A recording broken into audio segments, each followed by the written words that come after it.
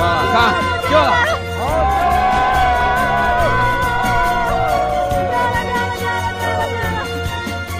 机器人经过我们这个团队几代的改进，然后终于可以胜任这项工作。然后包括对一些特殊地形呢，我们这个是很容易处理的。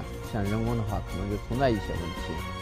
我觉得他这个机器制造的真的还是挺不错的。通过我们的辛苦，能给社会能带来光明，我们觉得心里面也挺值得。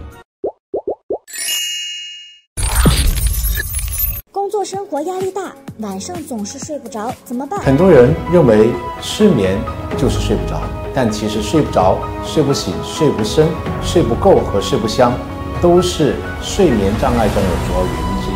经过了3、4年不断的反复研究，最终我们拥有了这一款10针安睡牙膏。这款牙膏是由远志、天麻、百子仁、酸枣仁、肉桂等中草药搭配氨基酸助眠因子制作而成。使用这款牙膏刷牙的时候，牙膏中的复合助眠氨基酸通过刷牙被口腔黏膜吸收，就能直接补充和刺激松果体，分泌睡眠因子，起到镇静助眠、安神调理的作用，轻松的让使用者恢复睡眠质量。